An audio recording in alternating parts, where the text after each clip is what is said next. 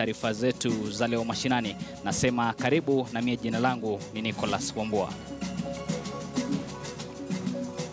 Mtazamaji, watu watatu wamefariki kwenye ajali ya barabarani iliyotokea eneo la Kericho wakati basi lilokuwa likielekea Kisumu kuhusika kwenye ajali. Watu kadhaa wangali wanapokea matibabu hospitalini kufuatia majeraha waliyopata. Haya yanajiri huku abiria 31 wakiponea kifo siku ya jana katika barabara ya Kisumu baada ya basi walikokuwa wakisafiria kuhusika katika ajali na lori. Basi hilo lilikuwa likielekea Kisumu wakati wa ajali hiyo mida ya saa 12:30 hivi. Watu mtazamaji ambao kwa sasa wanapokea matibabu katika hospitali ya kata ya Kericho.